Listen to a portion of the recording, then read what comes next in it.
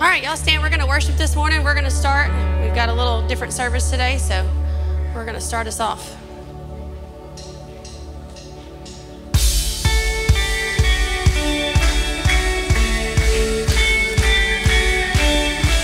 There's an echoing in the spirit.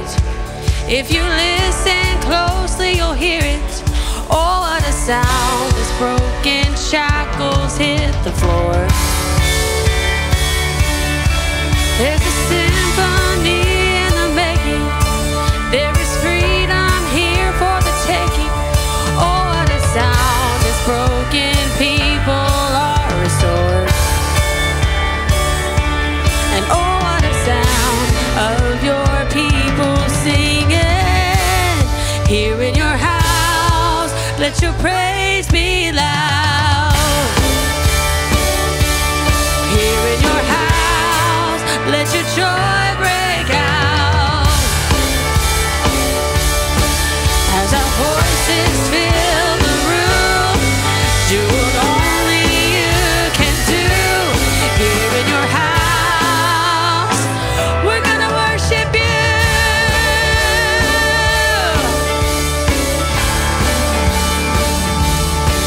There's a sound that spans generations. It's the same no matter the language. Oh, what a sound as we unite to praise the Lord. And oh, what a sound of your people singing. Here in your house, let your praise be loud.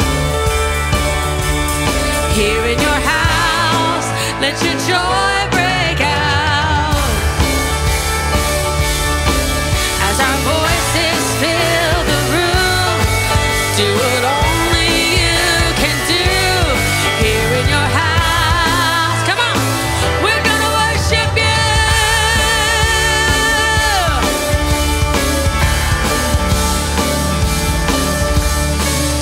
Surely the Lord is in this place. Shout if you wanna, shout if you wanna, give him thanks. Surely the Lord is in this place. Every blood-bought saint, come and praise his name. Surely the Lord is in this place. Shout if you wanna, give him thanks. Surely the Lord is in this place. Every blood-bought saint, come and praise his name. Surely the Lord is in this place. Shout if you wanna, give him thanks. Surely the Lord is in this place. Every blood-bought saint, come and praise his name.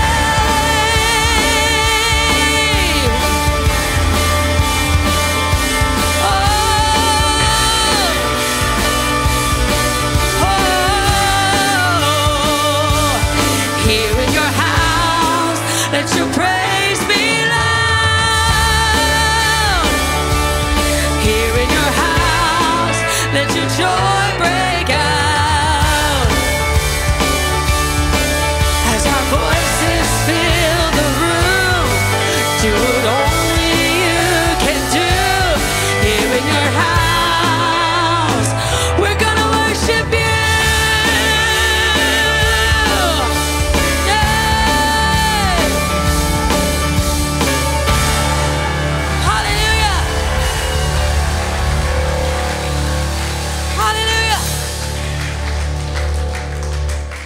All right, we've got Jacob's going to do announcements for us this morning because Dad's up doing the baptism stuff. So, Jacob, you may have to. There we go. I'll keep it on. I'll wear the guitar. Y'all don't care, do you? So it is Baptism Sunday, and on the way up here, Cole, my son, was telling me, my middle son was telling me he was excited to be baptized this morning. So I'm excited too. Proud of him and proud for him. But anyway, so the announcements, tomorrow morning there is no men's Bible study. And also there's no starting point class this week. And you guys don't forget to pray for Israel. We know that the church, the Christian church, is very much connected to Israel. if you really dig into the Bible.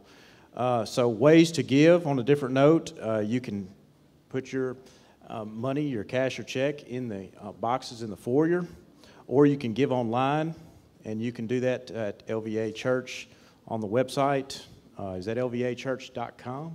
Yeah, lvachurch.com. All right, on Wednesday, there's a women's Bible study. No, not Wednesday. I'm sorry, I saw women's, and I thought Wednesday for some reason. Women's Bible study tomorrow night at 6:30. If you need a book, see Beverly Britt. And then today after church, Venetia and Clint Armstrong's baby shower table is set up. It's set up in the foyer, and she's also registered at Amazon. And you can visit the table in the fellowship hall or the QR code, or to see the QR code, yes, and you can scan that, and it'll take you to the right link. Who remembers Mega Sports Camp? Mega Sports Camp. Okay. That is coming up, and we need volunteers, and we also need kids to get registered for Mega Sports Camp as well. You can register the kids online. And also, finally, we have the Baby Bottles campaign coming up. It starts on Mother's Day, Hope of the Delta. We've been doing that for several years, and that will go through Father's Day. So get ready for that. Save your change, and we'll make a contribution to that and help those unborn babies. Okay, now it's time to fellowship. You guys say hi. And you don't have to buy somebody dinner or give them $100, but you can at least give them a handshake and a smile.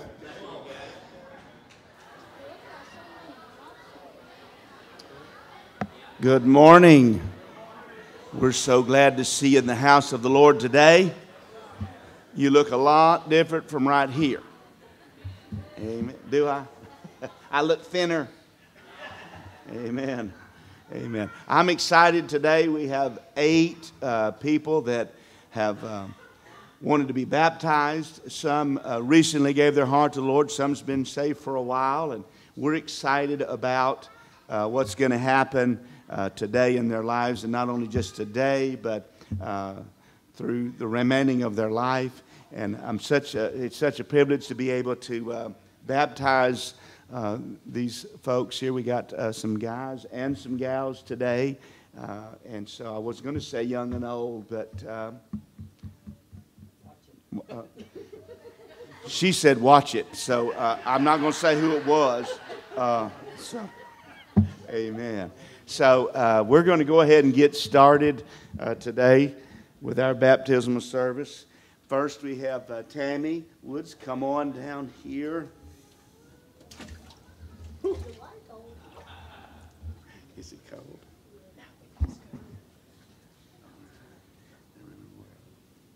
You want to say anything? No. Oh, you don't want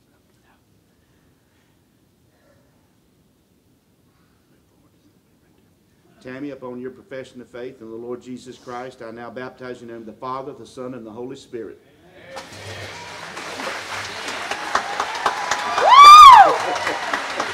Amen.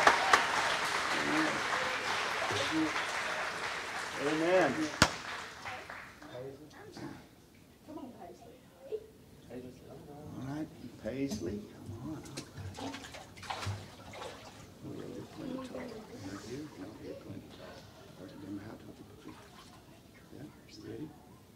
Paisley, upon your confession of faith in the Lord Jesus Christ, I now baptize you in the name of the Father, the Son, and the Holy Spirit.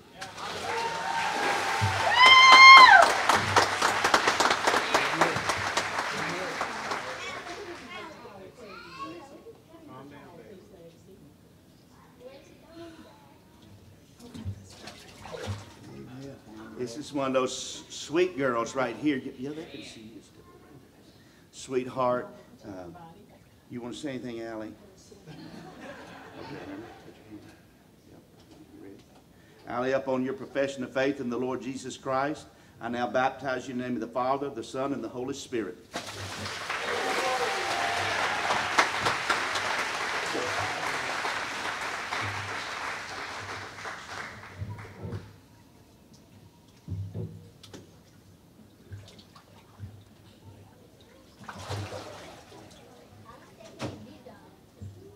Now, this is special to me. They're all special to me, but being able to dedicate your granddaughter to the Lord, see her involved in the church every week and every day, and then come and be sure she thought that the Hispanic ministry, which had a baptism last Saturday, she thought that she was going to have to get baptized by the Hispanic ministry. And she told her mother, I want to be baptized by my papa. And so, amen. So I'm excited to be able to baptize my granddaughter, Lexi. If you'll put your Lexi upon your profession of faith in the Lord Jesus Christ, I now baptize you in the name of the Father, the Son, and the Holy Ghost.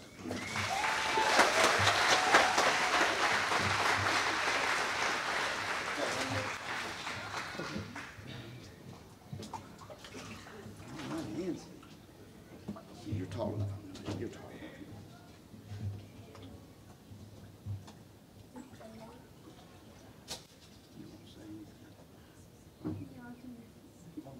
She says she's nervous. Angela, upon your profession of faith in the Lord Jesus Christ, I now baptize you in the name of the Father, the Son, and the Holy Spirit.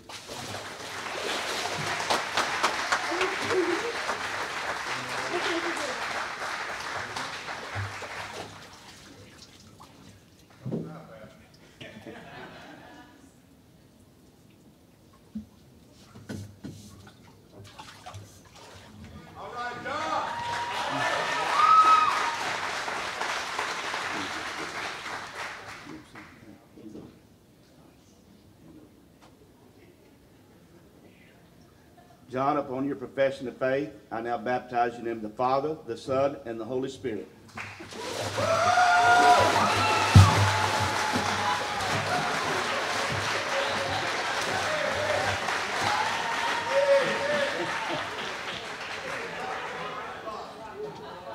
I want to give him a double dip. He didn't go all the way under, and he stiffened up on me.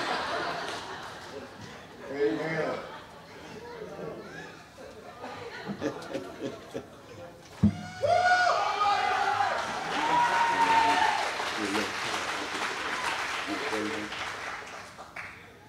I can say since I had my life right with the Lord, I'll say this much. It feels a heck of a lot better than what it used to, and I don't feel like the same person.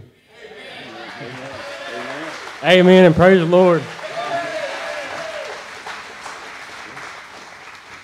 Greg, upon your profession of faith in the Lord Jesus Christ, I now baptize you in the name of the Father, the Son, and the Holy Spirit.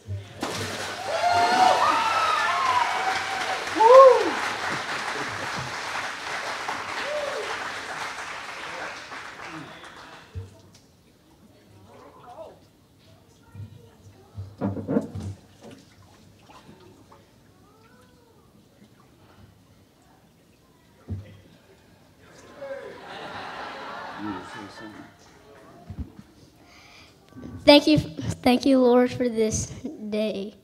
Amen. So if you know this family, know these kids, these are awesome young kids, and parents are be commended. But I'm so proud of Cole of making this decision on his own, and it's going to be a special day for him and his family. So you ready? Call upon your profession of faith in the Lord Jesus Christ. I now baptize you in the name of the Father, the Son, and the Holy Spirit.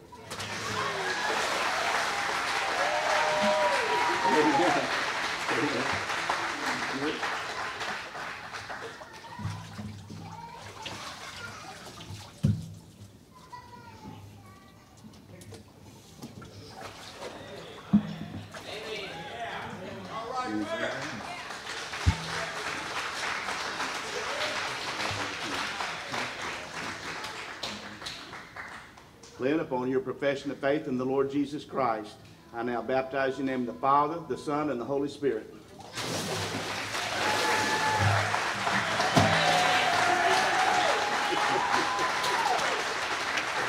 Amen. Amen. Hallelujah. Isn't that exciting? Can you give them a great big hand clap of praise again? This is a good time. When people get saved and they get baptized, it's a good day in the house of the Lord. Amen? Amen.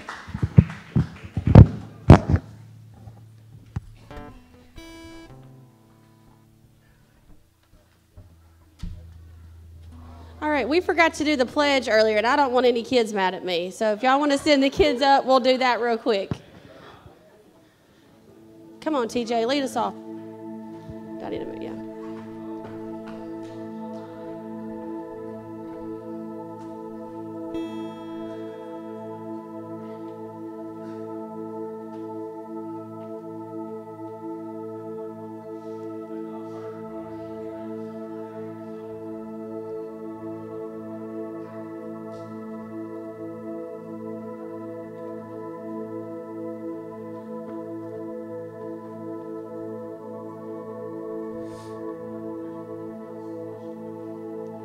Take a step this way. Come this way.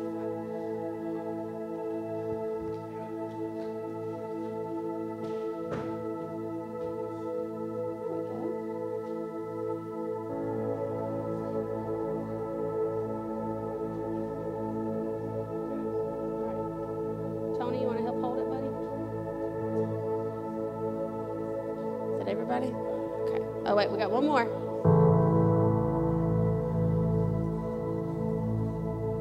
Uh-oh, baby.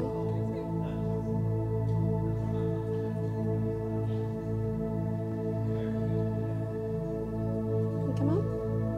All right, everybody, right hand over your heart. Ready? Oh, we got more? Oh, yeah. Come on.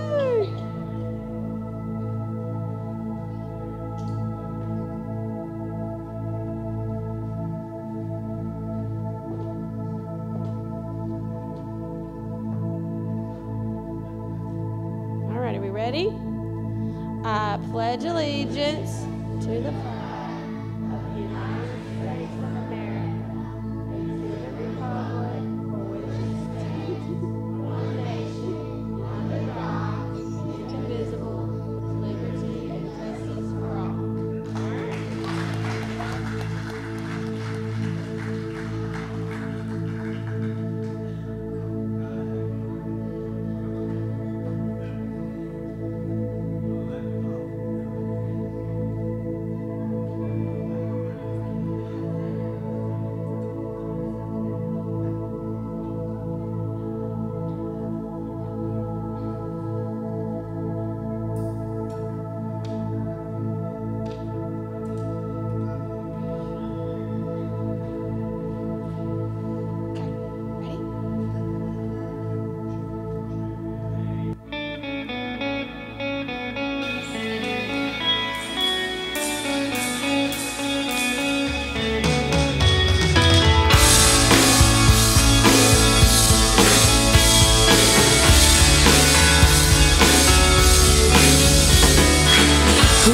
The power of sin and darkness, whose love is mighty and so much stronger. The King of glory, the King above all kings, who shakes the whole earth with holy thunder, who leaves us breathless in awe and wonder. The King of glory, the King above all kings. Oh, this is amazing grace. This is unfailing love, that you would take my place, that you would bear my cross, you would lay down your life, that I would be set free. Oh, Jesus, I sing for all that you've done for me.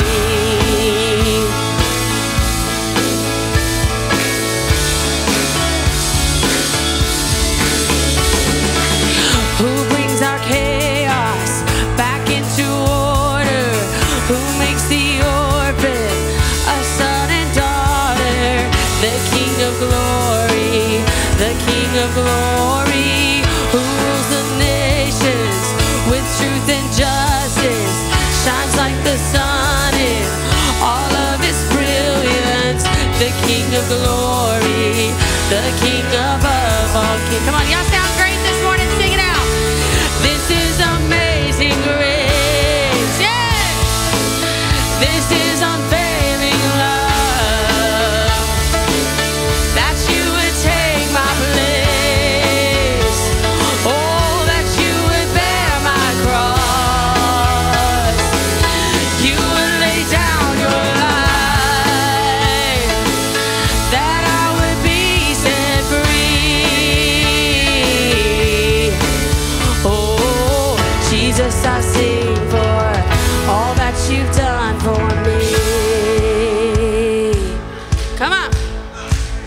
Yeah. Worthy is the Lamb who was slain. Worthy is the King who conquered the grave. Worthy is the Lamb who was slain. Worthy is the King who conquered the grave. Worthy is the Lamb who was slain. Worthy is the King who conquered the grave. Worthy is the Lamb who was slain. Oh, worthy, worthy. Oh, this is amazing grace.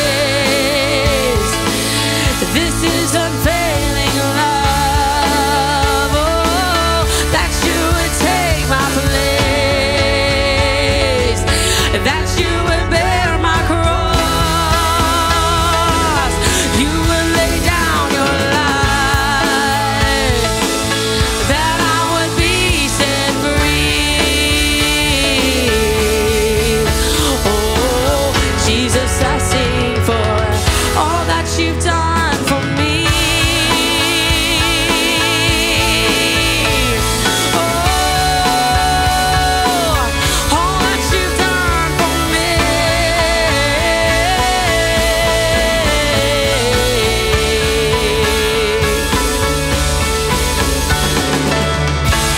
Yeah.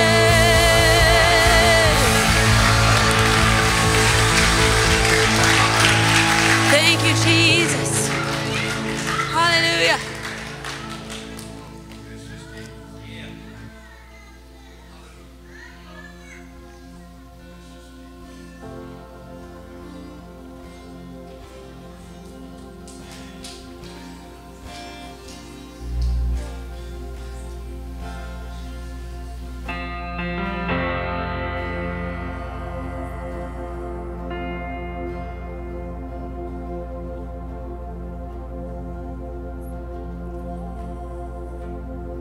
All my words fall short. I've got nothing new. How could I express all my gratitude? I could sing these songs as I often do. Every song must end, and you never do. So I throw up my hands and praise you again and again, 'cause all that I have is a hallelujah, hallelujah. And I know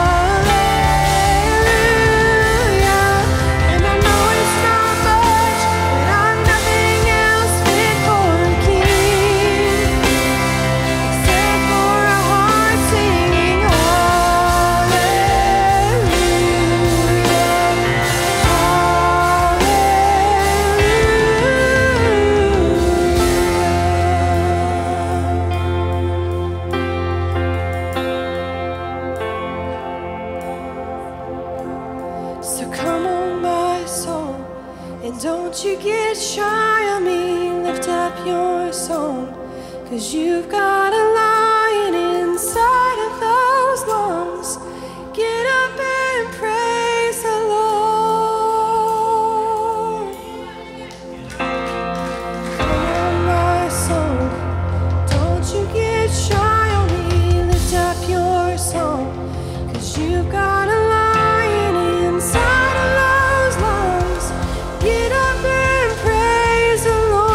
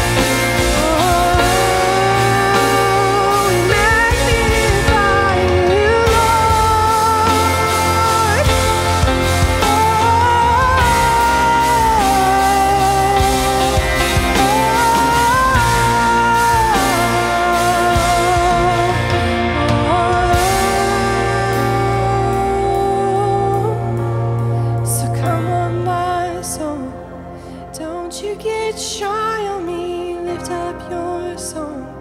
'Cause you've got a lion inside of those lungs. Get up and praise the Lord.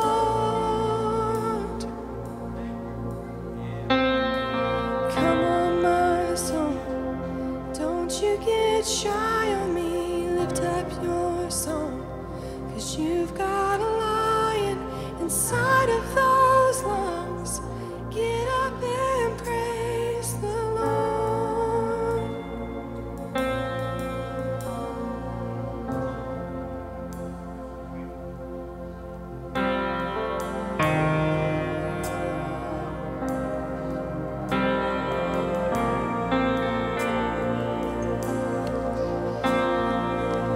I think we've all probably experienced times in our lives when we felt like we just hit a brick wall, you know? And even though we're Christian and we know that God is right there and that God is faithful, sometimes we just feel like we're stuck. And like, what do we do next? How do we get out of this pit? And then something rises up within us.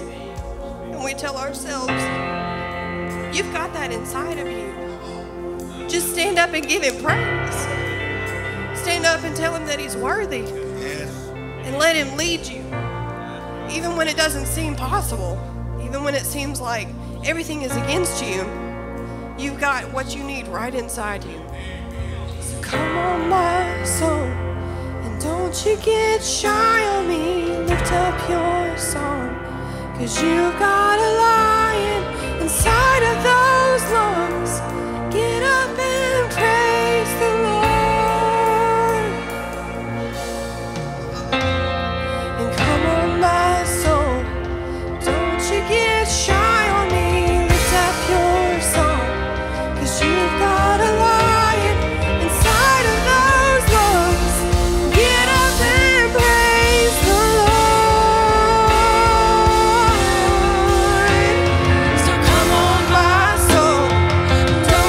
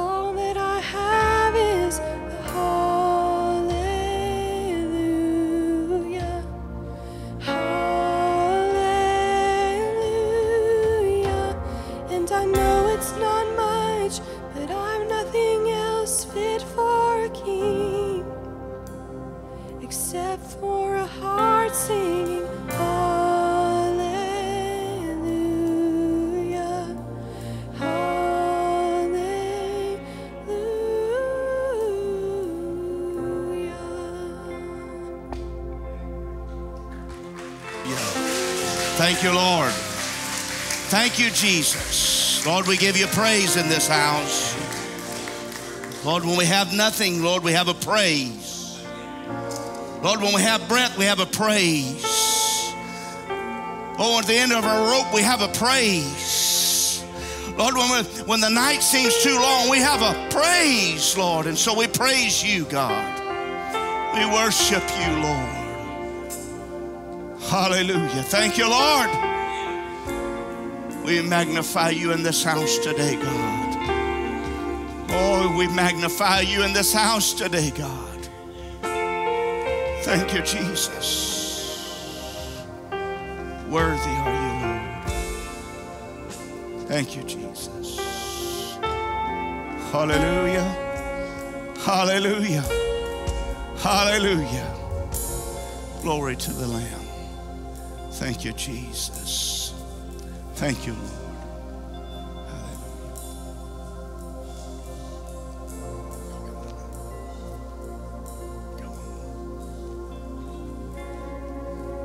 Amen and amen. Hallelujah. How many of you sense the presence of the Lord in the house today? Amen. I believe God's doing something in some lives today. I believe that. Amen. Amen and amen. You got to praise. You got to praise in you. Don't let it die. Amen. You can be seated in the presence of the Lord. Thank you, worship team. Man, y'all are just awesome. Thank you to all of our teachers. Jason, your class is meeting in the youth room this morning due to air conditioning issues. So if you're in Jason's class, that is 4th, 5th, and 6th grade, I believe. Just follow Mr. Jason, the not so handsome bald-headed guy going out the back there. Amen. Hallelujah.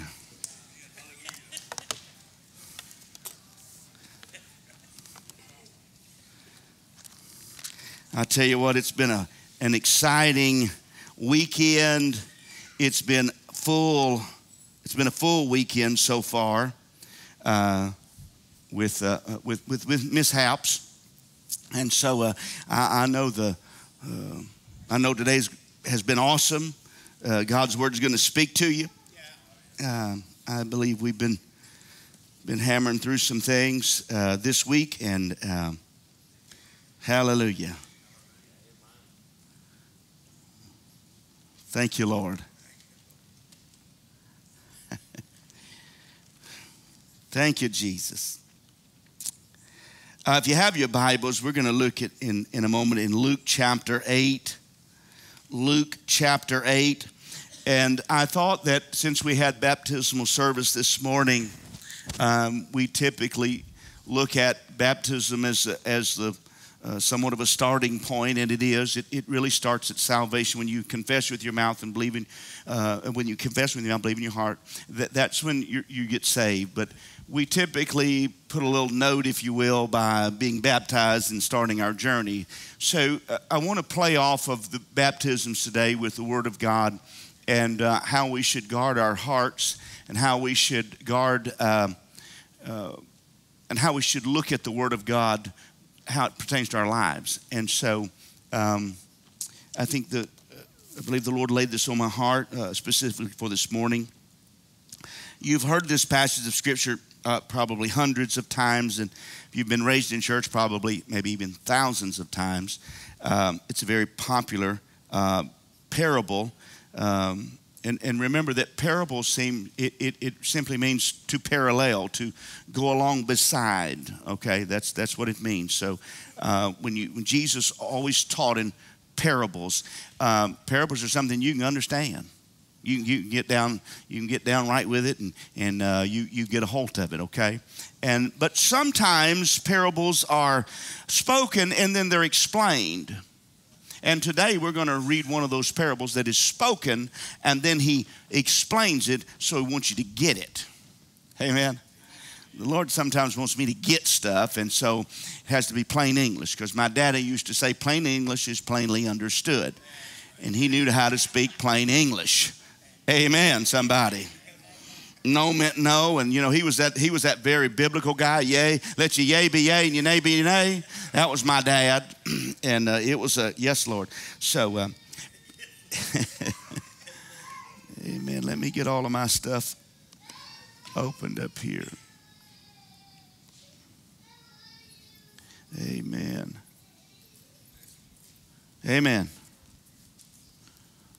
I like that. At least they hear. The worst feelings in the world would be a quiet church.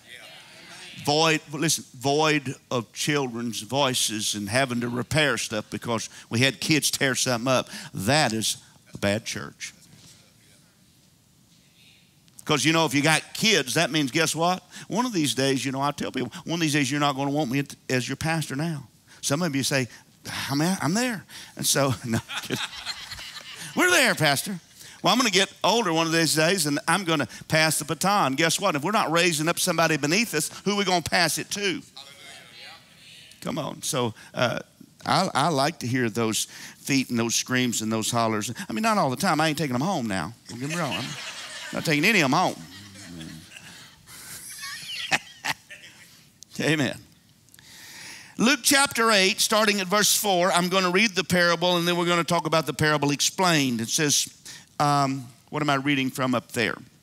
The New King James. Amen. Hunter has to keep me straight.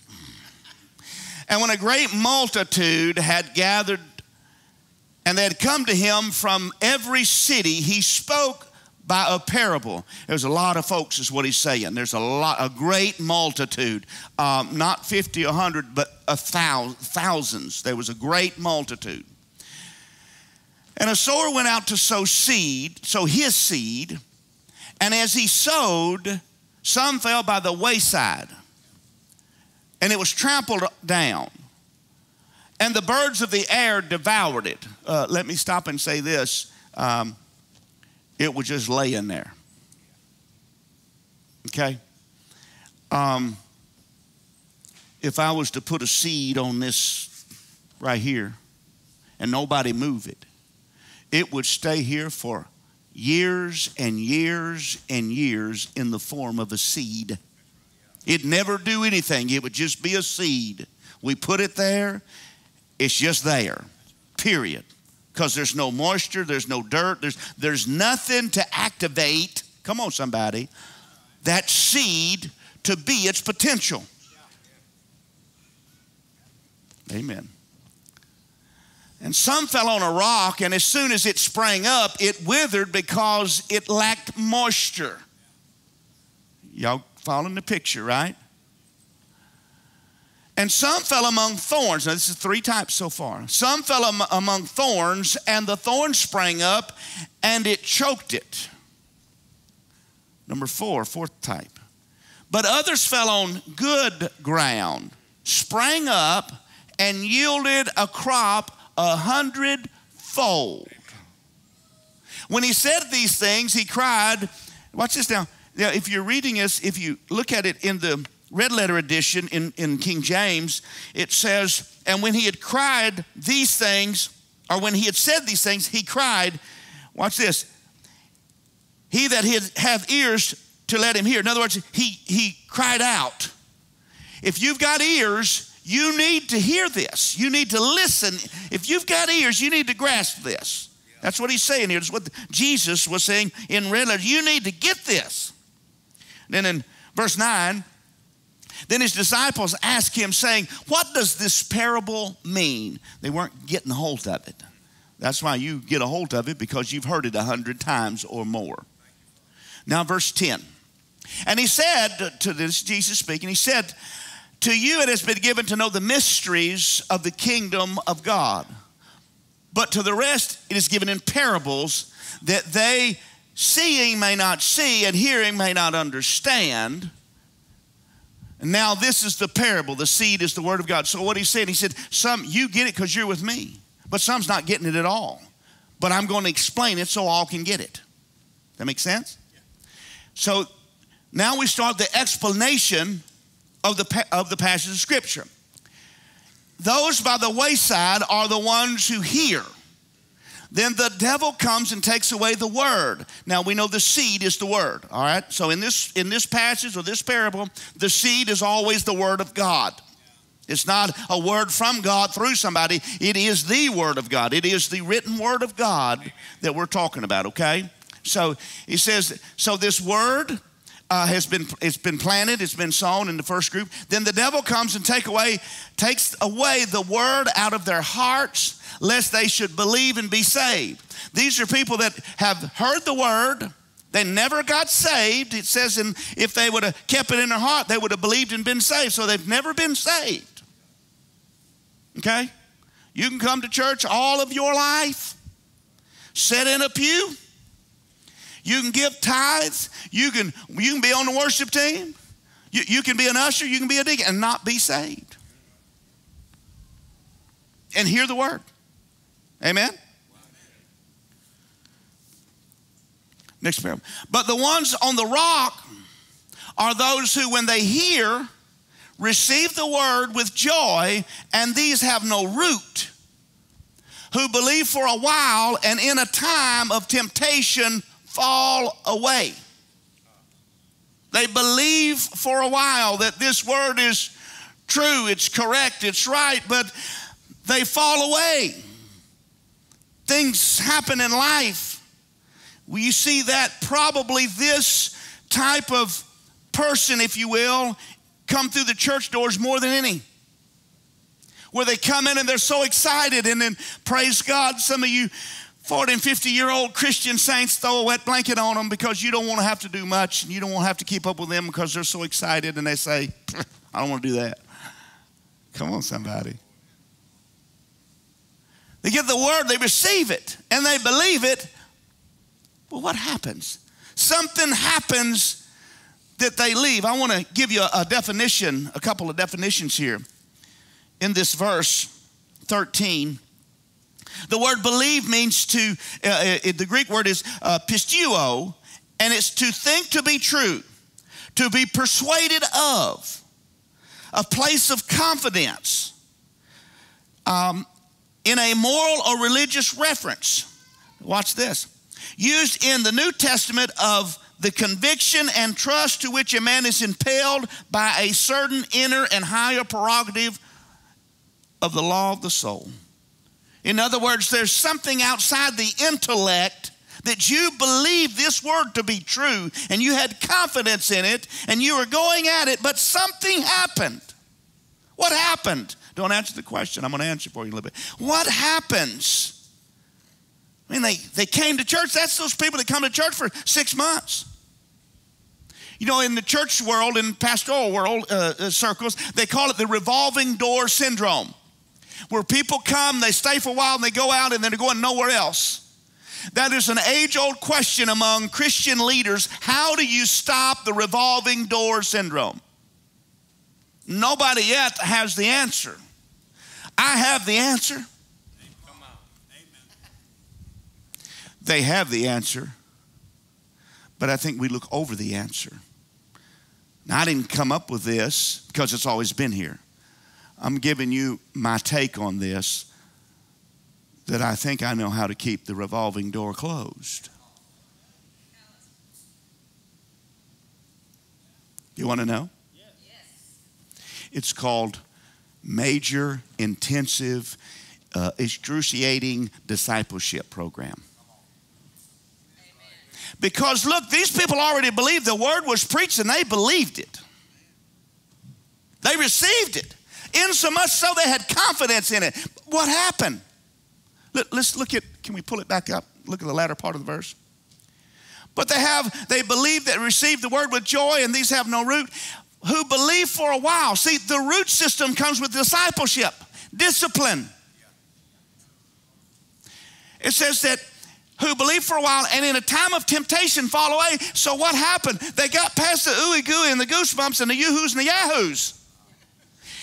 And when hard times come, they said, well, that preacher preached to me a false gospel. I don't think he preached a false gospel because he said you believed it and you had confidence in it. That's the word of God. Yep. Somewhere in here there was no discipleship that says maybe that preacher was a feel-good preacher. Everything's going to turn out fine. Well, I'm here to tell you, that's a lie. Everything is not going to be rosy in your life if you believe and if you have confidence in it. There's still going to be trials and tribulations. We understand that from God's word. He said, count it all joy when you fall into trials and temptations, persecutions. I don't like that. The church doesn't like to hear that. That's not a come to Jesus kind of message. Do you hear what I'm saying? People today, look, they're filled with problems and issues and things going on in their life. Most of us by dumb decisions. Come on, can I get a witness? And we make these decisions, and then we come to church, and somebody says, if you just get saved, you're going to feel so good all the time. Everything's going to be good. God's going to take care of you, and da-da-da. He's going to take care of you, but that doesn't mean you're not going to go through stuff. Doesn't mean you might not break your leg. Doesn't mean you might not get sick. Doesn't mean you might not get cancer or another disease. Come on. But it does mean that he'll always be there with you. His word says, I'll never leave you nor forsake you. Let me move on a little bit.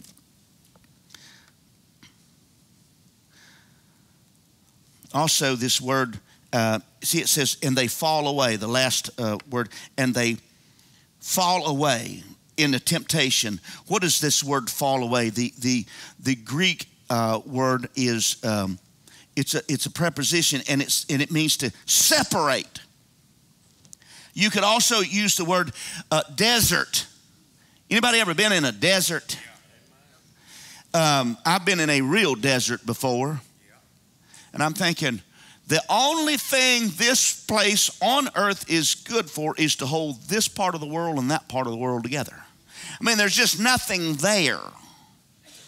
It's just a desert, deserted place. That's what fall away here means. It also means, watch this, any kind of separation of one thing from another by which the union or fellowship of two is destroyed. So when you get saved, you come in union or fellowship with God's word. Amen. Hello, you believed it, you had confidence in it, you trusted that this was it. Amen. But something happened that caused you to have a breaking, a separation of the union of the word and your spirit. There was something that happened that broke fellowship between you and the word, your spirit and the word. Come on, somebody, I'm going somewhere.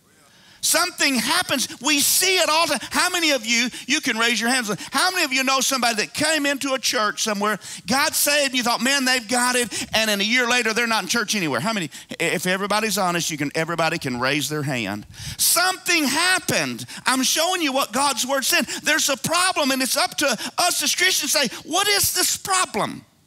What causes us, all the work we do to witness to someone, to live a godly life in front of them, beg them to come to church, preach the word to them, do all these things, talk to them, and they finally get saved after a year or 2 or 6 months. And you think, finally, whoo, let me move on to the next one, and I'll work on them. And then you turn around, and they're completely out of God's will. They have broken union and fellowship. I'm speaking to all of us in this room, but I'm specifically speaking to those who got baptized this morning too. You're on a new journey. You are now in union and fellowship, not because you got baptized, come on somebody, because you got saved. And you're in a fellowship now. Be watchful. Jesus said, the Bible says that he cried out loud, not cried tears, but cried out loud.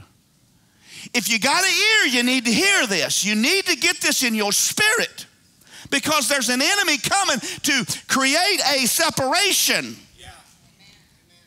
A separation of fellowship. It's easily done in today's world. You cannot do anything wrong. I'm going to pick on somebody or preach at you or something. You can do nothing. You can keep the first 10 commandments. All the 10 commandments. You don't have to keep 613, obviously. You keep the 10 commandments and I'm doing good. and not be separated, not break union. But you can take this for 4 or 5 hours a day, Facebook, and I'm not against those. I'm on Facebook. Facebook, and it's not a Twitter anymore. It's X, isn't it? I don't know what that means. X and TikTok. Come on, somebody. All those, they take your time. And the next thing you know, you're saying, I'm just too tired to read God's word. He understands. I got a question, does he? Does he really?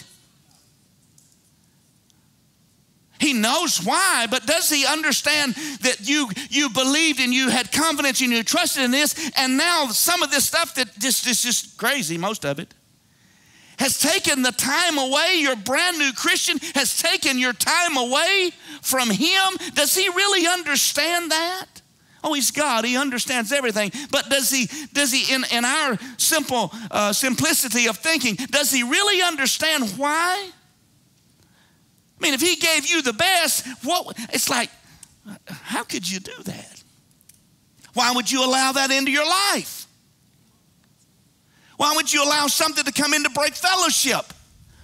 I'm telling you right now, if someone came into my life and started, I don't know what the term is now, but we used to call it hitting on my wife, flirting with my wife. You think I'm going to stand back and say, oh, it ain't nothing to it? No, I'm going to say, hey, we got a problem, bud. Me and you have a problem. You're trying to break union and fellowship with me and my wife. We ain't married. You're trying to break fellowship. We got to do something different. We ain't that church. Come on, somebody. You're trying to break fellowship. You're trying to break this union. And if I just sit back and say, oh, it's all right. It's just one little old thing. It starts with one little old thing. Every person I've ever talked to that's ever had an affair, it started with some one little thing. They just didn't show up and hook up. It started with some little thing. You had a fight with your honey, and you go to work, and some woman batted her eyes and shook her hair at you. And somewhere in your ignorant, crazy mind, men, you said, I think she wants me.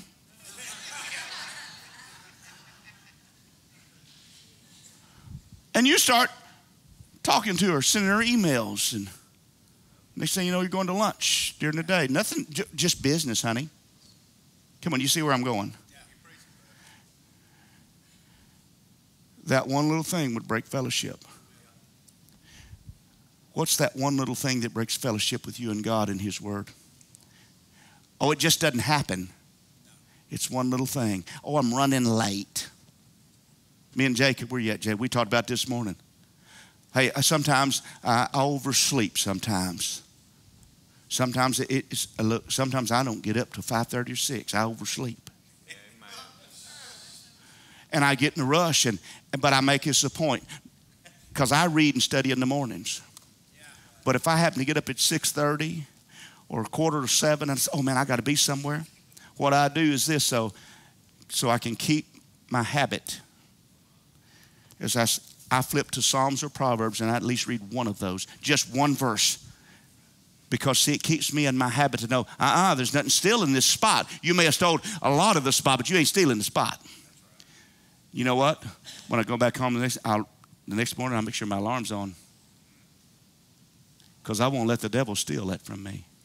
Why? Because I have confidence in it. It's special to me. I love it. It's going to get me where I want to be when I die. Amen. Come on, somebody. It's going to help me while I live. Amen. That's what this word does. So let me look at a couple other things. So, all right, so, hallelujah, where are we at here? I got one other thing I want to tell you about this. I'm going to read the last part of the verse. It says, and in a time of temptation fall away. Has anybody in this room ever had a temptation come your way of any sort, type thing? Okay. If you don't raise your hand, you're liars. Okay, you're just liars. Amen. You say, Pastor, I've never been tempted like that to look at another woman. I ain't talking about that. Have you ever been tempted to say something you knew you should have kept your mouth closed about? Yep. I was tempted this morning, wasn't I, staff people? Yes,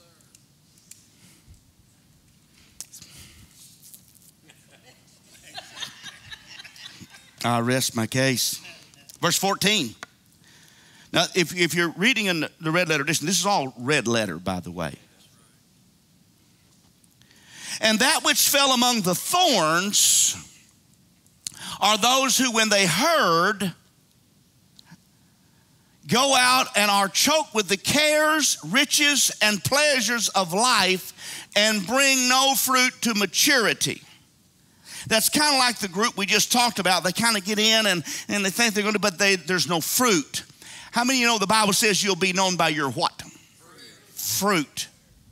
These people right here, in my limited theological opinion, they really weren't saved. They heard, but you can hear and not be saved. When I was growing up, I could hear my daddy and not do what he told me. Come on. Once, then I got saved, okay? And he helped me believe.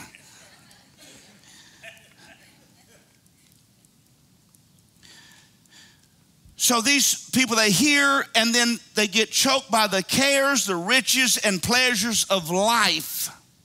That's doing life. Are you tracking with me? That means you're just doing life. You go to church and you hear it, but they're just choked out and you just show up because it's what you do and there's no fruit with you. And in the life just, I can't go to this week and I can't go next week and I'm out 7 weeks and I just can't go and my job and all this. Well, get another job.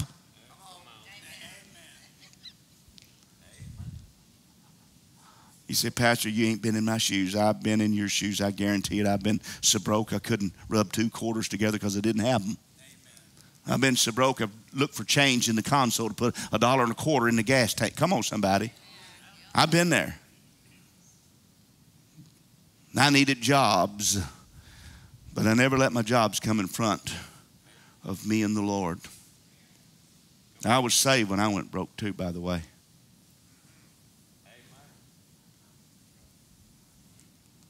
I'm still saved that I ain't broke no more.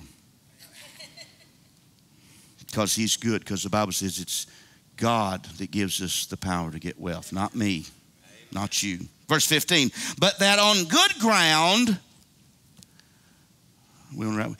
but the ones that fell on good ground are those who, having heard the word with a noble and good heart, keep it and bear fruit.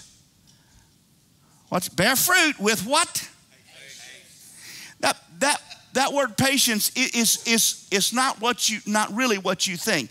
It is that there's trials and times, but patient means over time. Okay, so it's kind of a two-edged sword. It is patience, like, my mama said, never pray for patience. What did I do? I quit real quick, okay? It doesn't take me long. I'm a quick learner. But it means over time.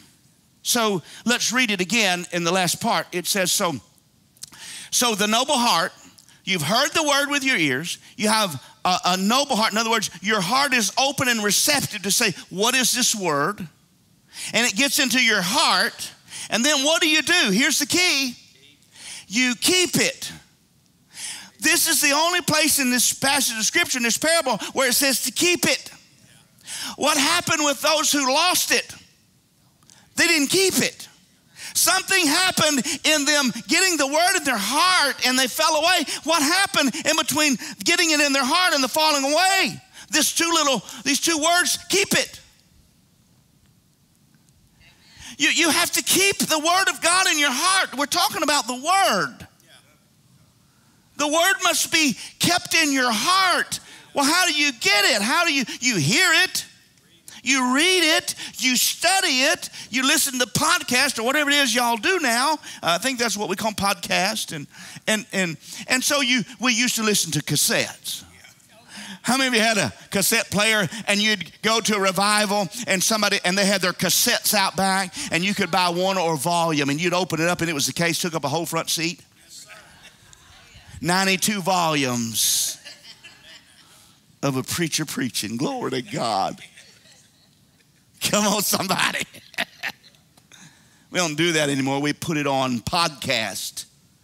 We put it on the internet where you can go and listen to it. Something happened, though, with the group of people that fell away from the word and these that kept the word. And that thing is that they kept it. It's important for me to read God's word daily. If you don't think it's important for me, you ask my wife. It's important that I study God's word so I know how to be a good husband. See, I should be a good husband before I'm a good pastor. I should be a good husband before I'm a good person to the world. She should be number one in my life, not number 2 or 3 or 4. Number one. And I've got to read my word to know how to be a good husband. You've got to read your word and know how to be a good Christian. If you're just letting people tell you all the time and that's all the information you're getting, you're going to get different opinions all across the building. On any one particular subject, you'll get different opinions on how you should react, how you should handle this situation. What about God's word?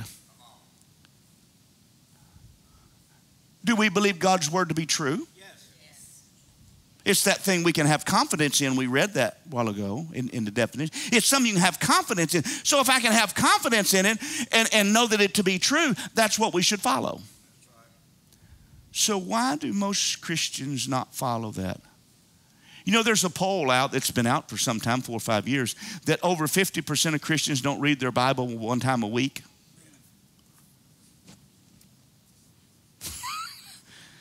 That'd be like saying I'm married to my wife and I go home once a month. Yeah, that ain't gonna last long. About a month. Maybe not even that long. Maybe about a day. She's gonna say, where are you at? Well, I decided I'm just gonna hang out over here at Joe's house. Well, I'm thinking you're gonna need to come home because this is not gonna work for me. You married me, not Joe. Amen. I don't care how good a friend Joe is. You're coming home. And when you get home, we're going to talk about why you're even thinking about this. See, we need to approach God's word and it being precious just the same way of that illustration I just gave you.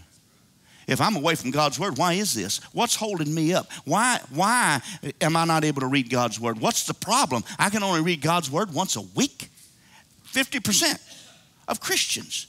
I pray that we're in the upper 50 here. Come on, somebody.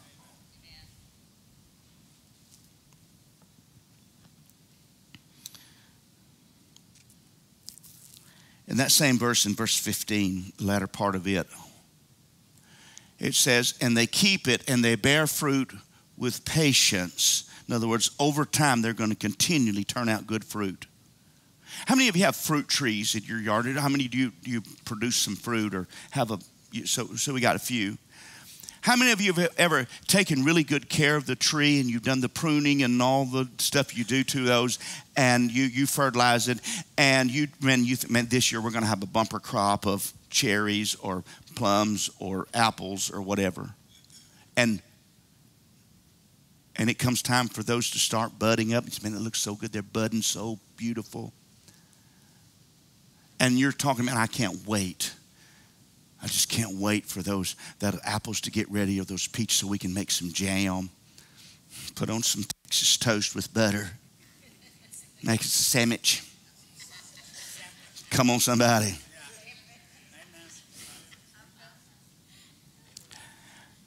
And your fruit tree doesn't produce.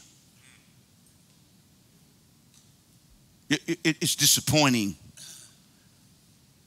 Right? I had pecan trees in my yard, 13 of them. They disappointed me one too many years. Ask me how many pecan trees I have in my yard now. Zero. I was tired of disappointment. They were bearing no fruit.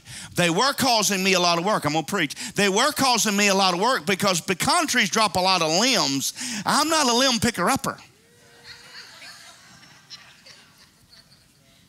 I'm like Ralph. We got this deal. If it'll go under it, it'll come out of it. Talking about a mower.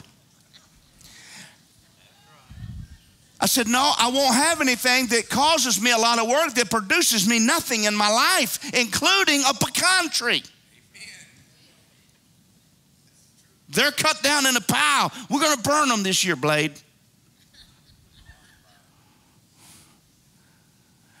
Why do we allow things in our lives that cause us a lot of stress and heartache and problems and pain that cause no fruit to be given to us and that we can't be fruitful through? Why do we allow those things?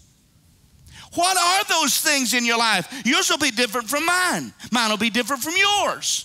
But there's things in our life that cause us to be unproductive for Christ. It's the cares. The Bible said it's the cares of the world, the riches of the world. They choke this thing out. This is not rocket science. But it does require a huge amount of discipline. Do you know discipleship, the root word of discipleship is discipline? I don't like that word. Because most of the time when my daddy said something, I was being disciplined. And he got to the root of the problem, which caused, when the root of the problem was changed, caused us to be more productive in the right manner.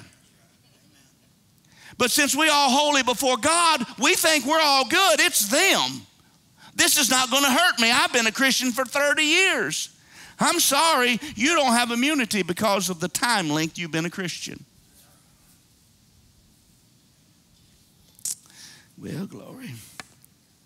Let's look at verse 16. Now, most people separate these two, but it is still part of the parable, actually. It talks about another thing he gives us a relation to, but it's all really related to this passage of in verse 15. And I want to read that again before I go into verse 16. So let's read it so we have it. But the ones that fell on good ground are those who, having heard the word with a noble and a good heart, keep it and bear fruit with patience. Now we jump into verse 16. If you have a Bible, it's probably subheading of the parable of the lamp or the lampstand, something of that nature. But it's still in the same context. Watch. No one, when he has lit a lamp, lit a lamp? Had the word put in his heart, got it in there, deep in there, that good word. No one, when he's lit the lamp, covers it with a vessel or puts it under a bed, but he sits it on a lampstand that those who enter may see the light. The Bible says that you're overcomers by the blood of the Lamb and the word of your testimony. That you can be overcomers. You don't get saved to sit down and do nothing. You get saved to be fruitful so that you can produce more fruit. So, next verse. For nothing is secret that will not be revealed, nor anything hidden that will not be known and come to light. In other words, when the word of God gets in you, and if you're really seeking the Lord, those things that keep you from keeping the word will come to your attention. Come on, somebody. They will come to your attention just like that light lights up a room. I walk in here sometimes and from the sunshine, and even though we got these little lights here, you close the doors and I walk in here from outside, and you know how your eyes are adjusting? Yeah. And I know where these chairs are. They've been in this same place for, I've been here 13 years. They've been in the same spot. I can walk in and start doing this till my eyes get adjusted. Cut the light on and say, oh, there they are right there. I knew it was there. You know that the enemy's there. You know he's trying to steal the stuff from you. God's word, it says it. You need to cut some light on. Reveal those things that's taken your time and your attention and your Bible reading away from God. There's something that causes us to fall away. Time management is key. Do you hear what I'm saying? I said time management. We had a class one time that back here in the back when I first got here and we were doing leadership. And I said, here's what I want you to do. I want you to take out 8 hours for work and 8 hours for sleep. That's 16 hours out of a 24-hour day. And then I want you to write down what you do the rest of the day. So we did that, and one person raised their hand and said, this is not right. Okay, well, why not? Because I do more stuff than time allows me to do on this paper. This is a true story. I said, well, that's not possible. It is. No. Well, I know I do this, and this. I'm not saying you don't do this, and this. I'm just telling you, you got too many minutes by each one of those things because you're only allowed 24 hours in one day, just like me. Now, you may be thinking you're doing more than you are, but you're not. You may be thinking you're spending more time here, but you're really not because you just have 24 hours. It's amazing when you really get people to see that. Then they start saying, well, you know, that's probably, and all of a sudden, that same person had like an hour and a half left over in a day. And people tell me, Pastor, I am just too busy to read my word. Liar. If you were too busy to read your word, answer me a few questions. Were you on TikTok? Were you on Facebook? Where you, I don't know, we used to call it tweeting, but now it's, what is it, Xing? Were you Instagramming? Is that right? Snapchatting. Were you snapping? Okay. What were you doing? Did you do that all day? Did you watch television for a couple of hours and say, "Oh, I'm just too tired"? The Lord knows my heart. Sure does. You want to be careful making that statement. He does know your heart. He knows your heart, every little corner of it. Be careful making that statement. Amen. I'm preaching and you ain't liking it. Next verse. Verse 18. Therefore, take heed how you hear, for whoever has, to him will be given more, or be given, and whoever does not have, even what he seems to have will be taken away from him. What is that really saying? So watch it. Therefore, take heed how you hear. So a while ago, we were talking about how people heard the word in the first part of the other parable we talk about. What were they doing? They were hearing the word. They were receiving the word. And he says, therefore, take heed how you hear. In other words, take heed. Don't forget your Bible time. Don't forget to set it aside. For whoever has, to him will be given. Watch this. If you spend more time in this, you're going to get smarter in God's word. You're going to draw closer to him. If you don't spend time in this and you don't get in God's word, guess what you're going to do? And whoever does not have, in other words, who does not make time for this, who does not make time for God, even what he seems to have, the falling away, come on, will be taken from him. Watch this. If you, I don't go to the gymnasium. Come on, somebody, can I get a witness? The Bible says that bodily exercise profiteth little, and I'm with it, okay? Can I tell you a little story real quick? I got 2 minutes, and I'm going to wrap up. So I went to my nurse practitioner this week, and she said, Marty, you've lost, great news, you've lost 3 pounds. I said, I have? I'm thinking, she said, yeah, last year you were at 233. Woo-hoo. I'm at 230. I said, well, technically it's not right. She said, huh? I said, technically it's not right because like 4 or 5 months ago I was at 222, so I really gained weight. She said, well, I'm really not talking about that. Really, I need to talk to you about your blood pressure. It's a little high. She said, I know you say it's normal. It is normal for me. I'm just normal, okay? Everybody else is not normal. She said, but I'm worried about the long-term effects of your high blood pressure, your liver, and all this. And I said, okay. Well, how much time do we have here? You know, I'm thinking I'm in a death sentence. And I said, so what I need to do? She said, to your pastor, you need to cut out Cokes. I said, praise God, I don't drink Cokes. What about Dr. Peppers? She said, Doesn't matter. They got sodium in them. When you get your sodium down. I said, is that it? I mean, how many can I have? And she said, none. I said, no, you didn't understand my question. I said, how many Dr. Peppers can I have? She said, I'm telling you 0. My response was, since I'm paying her, I'm going to drink a Dr. Pepper. How many do you think would be okay for me to have? Her response, 0. I wanted to text her the next day and say, I had no Dr. Peppers, but I ate 4 Little Debbie honey buns. I didn't. She also went on to tell me this, and I'm making a point, I'm going to close. She also went on to tell me this, that you could have, this 4-letter word, pork. That's what I said. My response was, what kind of pork?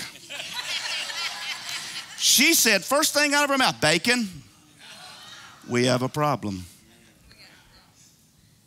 Fried pork chops. I said, I had one of those yesterday for lunch. She said, pork roast, anything pork. She said, or I could put you on more medicine. I said, how much more? Here, my point is this.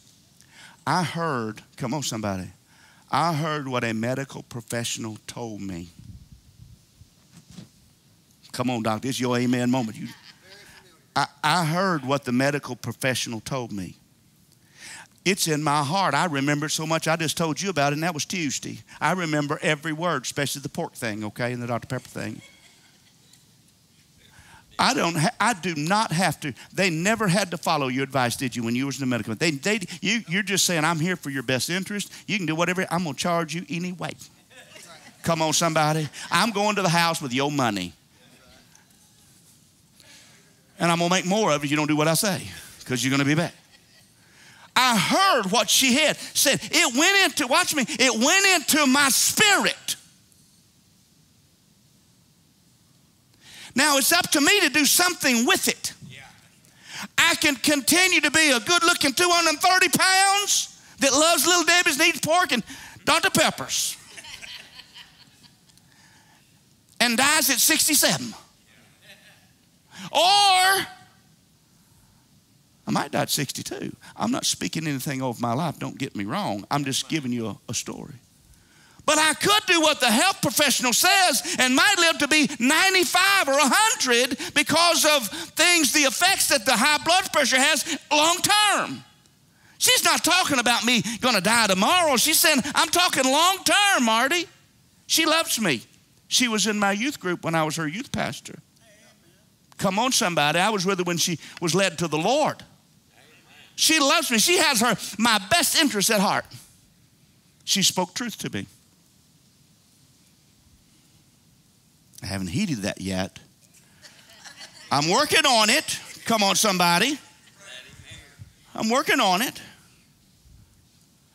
My point is, we treat God's word the same way. We hear preachers come in. We hear your pastor comes in every week and preaches you to the best of his ability the word of God. What you do with it when you leave here is your business. It's not going to affect anybody but you and those around you. Come on, somebody. Let me finish. Next verse. I think we got a couple more, don't we? 18, that's all I gave you. Amen. So do you want more of God's word or not? If you don't use what you got, you lose it. That's why they have rehab for muscles. And we ever had something you had to go to rehab and relearn to walk and stuff? You know why? Because you didn't use that, and it got smaller and smaller and smaller, and after a while, it just wouldn't work. Your faith in God's word is the same way. If you don't increase it, guess what? It gets smaller and smaller and smaller and smaller. And then you're thinking, that verse, oh my goodness, and somebody comes to you and they want to talk about the Lord and you ain't read your Bible in 6 months and they thought you was a good Christian because it seems to be. And they're asking you something, you think, that verse, what was that verse? Oh my Lord Jesus, what was it? Have you ever been in those times where you're reading your Bible and you're fast, you're seeking God, and man, they just start popping out everywhere. They're just everywhere. It's like, I nailed that one. Okay, some of y'all don't know what I'm talking about. Okay. My whole point is this. Let's help these people that got baptized today, keep it. And along the way, watch me, and I'm going to close. And along the way, you work on keeping it. Come on, you keep it. Look, I'm not talking about being saved. I'm talking about you keep God's word in your heart. You keep God's word in your heart, you don't have to worry about being saved. That's right. Come on, somebody. Oh, this is good stuff. Will you stand with me all across this building? Hey, if I could I get those that were baptized? Can I get you to come up front? I didn't tell you we were going to do this, but I want you to come up front here. I want to pray over you, and our church body is going to pray over you. Yeah, please. If I can get all 92 of you, we had 8. Man, that was awesome. We had 8. Yeah, we can get them because it's time to go. Could somebody get those for me? Tell them to come on down here. We want to pray over them. Like I said, this is kind of one of those impromptu kind of things, but we're okay. Give me a high five, Scotty. You've done a great job this morning, man. Amen. What did you do? Okay. Well, hey, while we're waiting on these, let me tell you some fun stuff that happened today. So we were at a wedding last night, and it got delayed because of rain. It was a beautiful day, and then it started raining. So we were an hour behind. Got here about 10 o'clock. So we get over here, and I'm working on the baptistry. Did that yesterday, and it had a little leak, and I kind of got it fixed. And so we got here, and I checked it again last night about 9:30, and we're waiting on some kids. So and everything's good. And I checked it this morning, and everything's good. Sam comes in and says, Daddy, you know, we got a bad leak in the baptistry. I go in there and it's just dripping on our equipment. We done sprung another leak. Come on. So early this morning while you were getting out of your sleepy zone, I was already getting baptized and had to get in there and put some bags in some drains to keep it from leaking as bad. And everything just went wrong. Do you hear me? I mean, it was just going south. But I know one thing. We didn't let persecutions and trials. We could have said, we're going to baptize next week. But we didn't. Because I think, hey, y'all come this way. Y'all just slide on around here a little bit. Here, why don't y'all step out here a little bit? Come on. Hey, can I get some of my people to come up? We're going to pray for them. You can turn around. I want you to turn around and look at me. Can we get some people in behind these and we pray for these? Get some men, some women. Whatever. There's my girl right there. Yep. Come on. Thanks. Come on over here, baby. Come on. We're going to get some guys in here. Amen. We're going to pray that what happened today is just a starting point, that it culminates from here. That it grows and grows and grows and it continues to grow in you. Watch this excitement, the enthusiasm for not only God, but His Word, for the things that's related, serving. We need you serving. This is what happens when you get saved.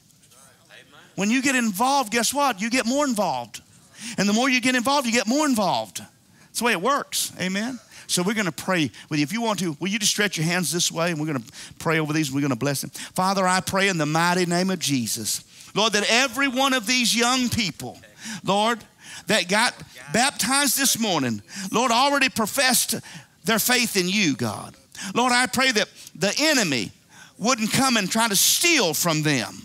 Lord, that they would have the holy unction, Lord, to recognize and to see and to notice, Lord, when the enemy is trying to slip in.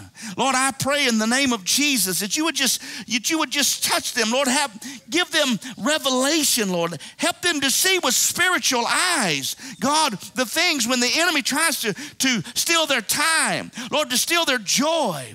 Lord, I pray that you would just minister to them today, God. Lord, and not only today, but as they go forward. And I pray you bless them.